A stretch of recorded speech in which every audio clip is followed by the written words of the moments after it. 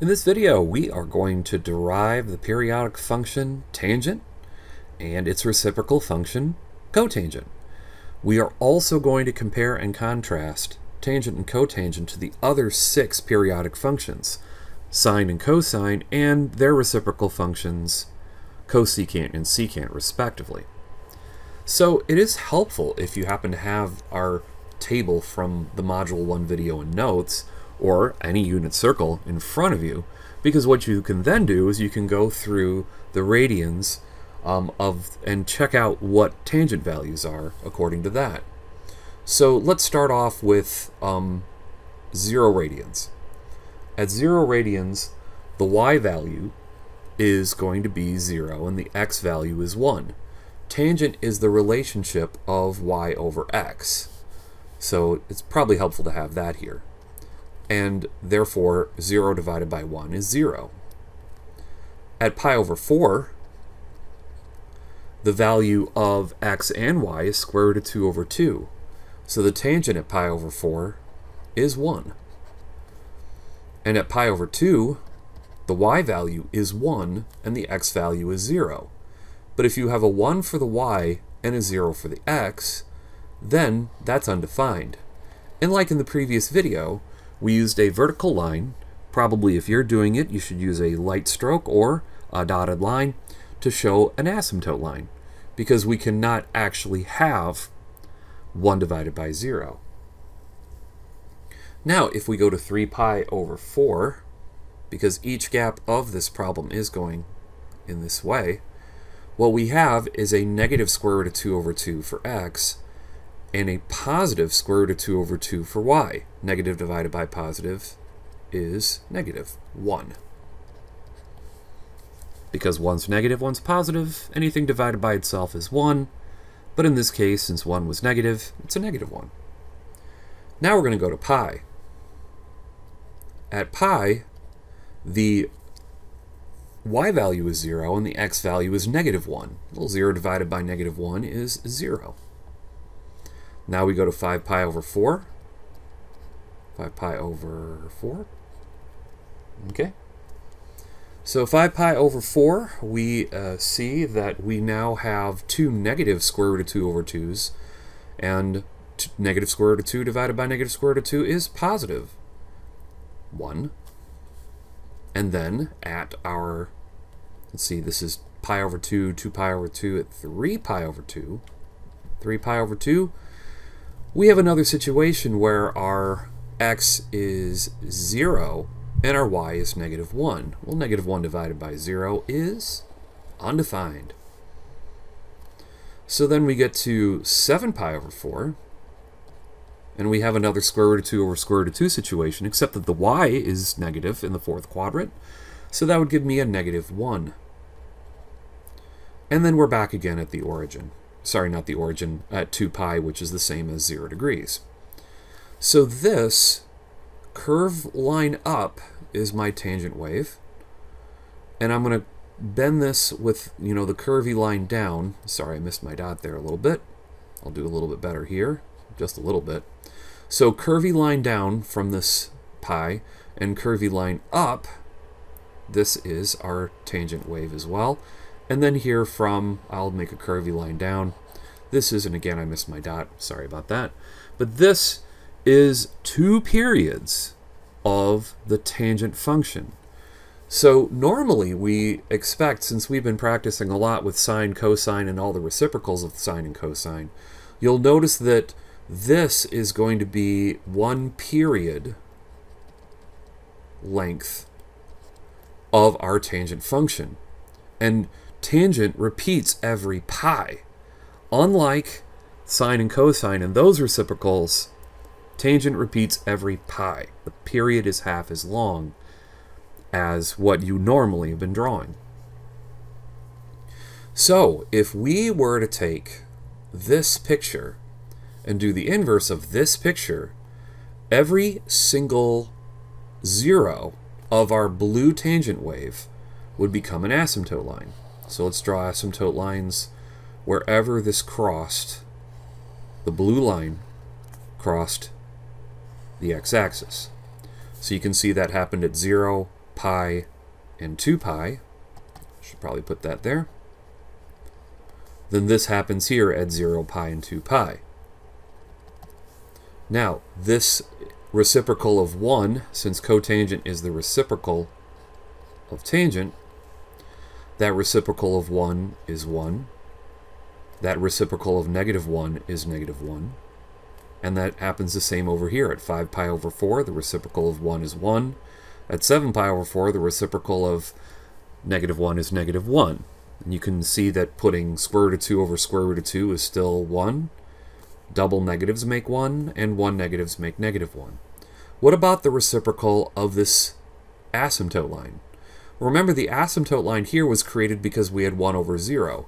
Now over here we have 0 over 1, so here I'm going to put my blue dot right there. And also this reciprocal is now going to be 0 here as well.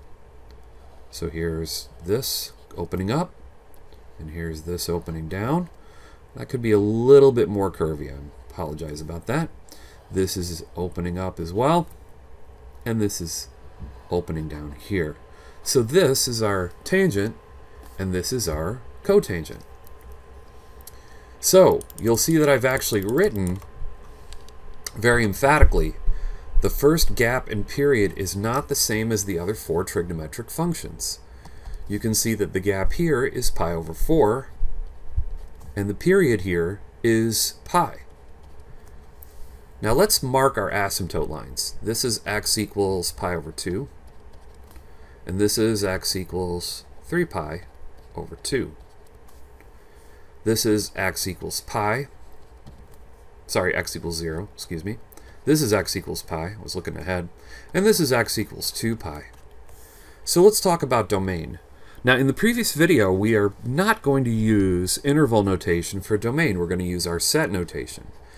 Now, a lot of books don't even bother with the set notation. They just use something called inequalities, or, describe using inequalities.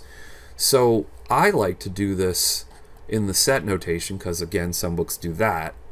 And this is where x can't be 1 pi over 2, 3 pi over 2, 5 pi over 2.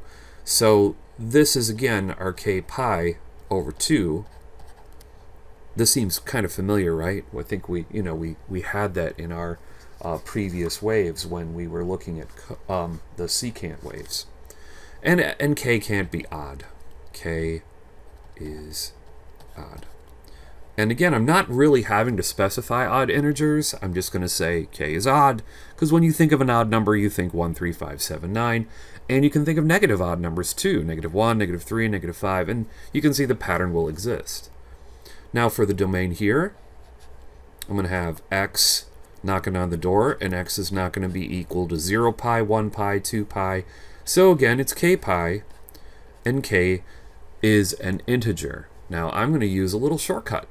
I'm going to say k, and this is a little e here. It's a c with a line through it. This means k belongs to, and then I'm going to write a z. I'm going to put an extra line in the z, because this indicates this is the mathematical shortcut for writing the set of integers, which is pretty nice. It's pretty nice. K belongs to the set of integers. Now you can write out k is an integer, but I'm going to be a little lazy and just do that. Now, you know what's great about the range? The range of a tangent line goes up infinitely and also can go down infinitely. So the range is going to be like the z with a line through it. This is an r with a line through it that means real. The range is real. And we can also write that in interval notation very easily from -infinity to +infinity. The range of cotangent is also the same thing. There's the set, and here's the interval. We can get fancier with the set. We can say that that the y belongs to the like y is an element of real, but again, this conveys the information pretty nicely. So before we end this video, you have just been introduced to tangent and cotangent. And again, I will say very slowly and emphatically, the period of tangent and cotangent is not 2 pi. The period is pi. You can see very clearly in the cotangent wave picture here that it repeats every pi. It's a little bit harder to see it in the tangent picture, but if I highlighted basically everything from here to pi and filled this in, okay? It repeats in this green section here. So you can see that the green and yellow are exactly the same line in a different shifted place along the x-axis. So you have the swoop, asymptote comes from the bottom. Swoop, asymptote comes from the bottom. And cotangent is extremely easy to see. So what I have at the bottom of this worksheet here is I have a chart and also the official basically explanation or discussion of the periodic functions of these six trigonometric periodic functions here. We are now going to take a look at these periodic properties. So sine. If I take sine of theta and add 2 pi to that theta, I'm going to get right back to where I started at sine of theta. Cosine, same idea. If I have cosine theta, or t as some books use, and I add 2 pi to that radian t or theta, that'll take me right back to cosine theta. That's not the same thing for tangent. Tangent values repeat every pi, not 2 pi. And this is very easy if you take a look at 45 degrees, which has a tangent value of 1. Then you go past 180 degrees to 225 degrees. That also has a tangent value of 1. So there's repetition in the first and third quadrant, exactly pi units away from its original tangent of theta. Now the reciprocal functions are the same for cosecant and secant, so they're reciprocals here. The cosecant of theta plus 2 pi is the same thing as the cosecant of theta.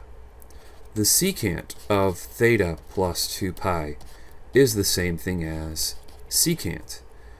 The cotangent of theta plus pi is equal to the cotangent theta. So, cannot emphasize this enough. Tangent and cotangent repeat every pi. They do not repeat every 2 pi like everything that we've seen before them. So let's make this chart. And this chart here is going to see the basic patterns and properties of these functions. So here we're going to have the sine of theta, and we'll use t here like some of our books use. Here's cosine of t. Here's secant of t. Here's cosecant of t. Here's tangent t and cotangent t. Now the period of sine and cosine is 2 pi. The gap, which is the first tick mark we will use since we're dividing our 2 periods by 8 tick marks, will be pi over 2. The domain of both of these are real, and the range is going to go from -1 to 1.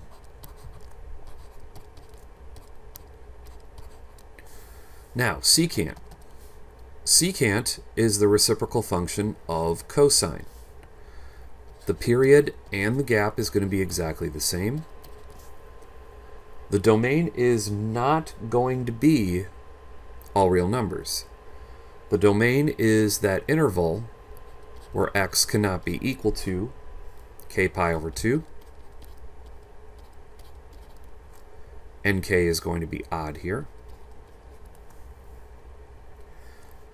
Our range is going to be from -infinity to -1, bracket, union, bracket, 1 to infinity. Okay, so now we're going to look at cosecant, which is the reciprocal of sine. Again, 2 pi, pi over 2. In this case, if we look at the cosecant, x cannot be k pi, and k is an integer. That's a z with an extra line by it, which is it's not a 2, it's a z with a line by it. And then we are going to have our same range of our basic function here. Basic cosecant function. Now it's time to talk about tangent. The tangent is a period of pi. The gap is pi over 4 because we're taking our graph and making into 8 tick marks. Our domain is going to be x cannot be equal to k pi over 2. Odd again, just like our secant. And our range is real. And then finally, our cotangent, pi period, gap pi over 4. Our domain is going to be x cannot be equal to k pi, and k belongs to the integers. Range is real. Okay, so in this quick little table here, you can kind of see the connections between the parent function and its reciprocal. And you can also see some similarities, and it's nice having this in front of you, but as you see in the next video, as we start to do our graphing of these functions, sometimes having this in front of you is useful, and other times you just have to go by what's in front of you on the page. So thank you for watching, and in the next series of videos, we're going to start off with amplitude, and we're going to go to other modifiers on period, on vertical shift, and then finally the phase shift.